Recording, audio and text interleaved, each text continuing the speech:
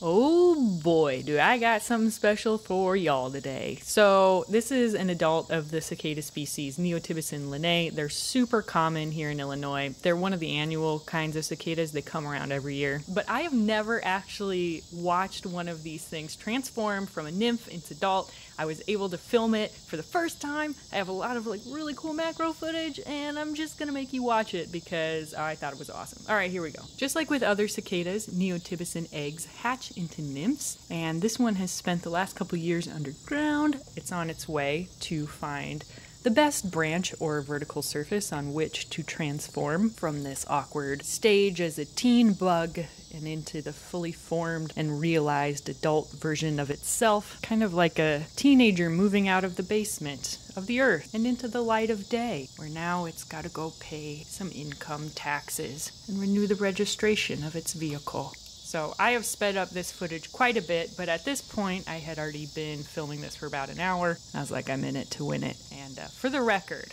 I thought that little branch was going to be the perfect place on which the cicada nymph could emerge. Although it did not listen to me, it went on to try and find a better place. And then, oh, look at that. Wouldn't you know it?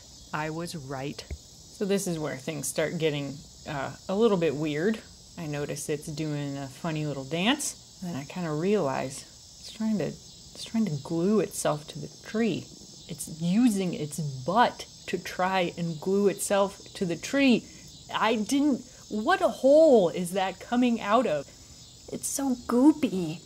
Okay, I tried to find a different name or word for this or whatever, but I couldn't find anything, and butt glue is the best that I got, so that's what we're going with. Okay, now that it is secured to the tree via its own butt glue, a crack appears on the back of its exoskeleton. It starts wiggling, it starts moving its shoulders, really trying to push itself out, and I could not believe I was in the right place at the right time, but can you believe this? One eye comes out of its head, and then the second eye pops out of its head, and there it was, staring at me like a weird baby alien meeting its mother for the first time. Yeah, it's me, little one. I laid your egg.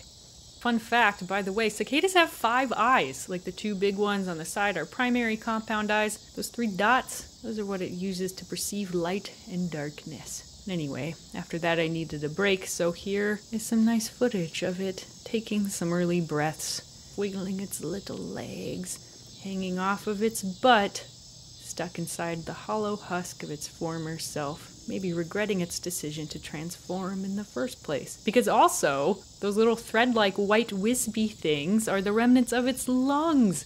They're not like your lungs, they're called tracheal tubes, and they are attached from the insides of their bodies to their outsides. But because of this, it's thought that they can't breathe at all during that molting phase, because essentially their lungs are being ripped from their body and turned inside out. That sounds really painful, so we're gonna give him a little bit of a pass. He looks really weird right now.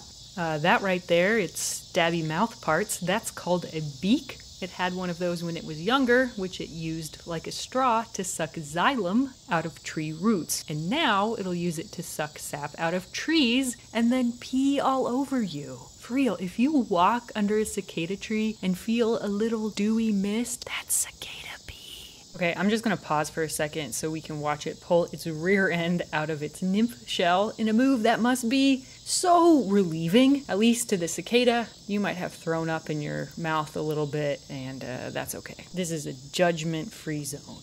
I love this wing footage. It's some of my favorites. So, okay, once their wings unfurl and dry, the structure of cuticle cells in the cicada wing protects against rain and bacteria.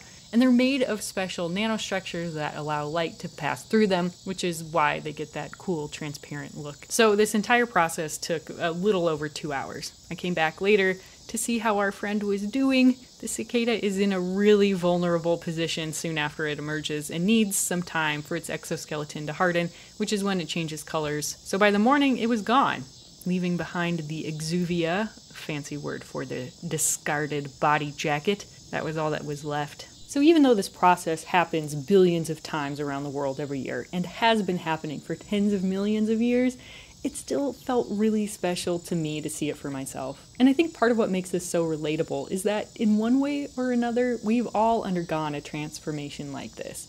I mean, maybe it didn't involve as much butt glue, but you know what I mean. We've all been there. Be kind to yourself.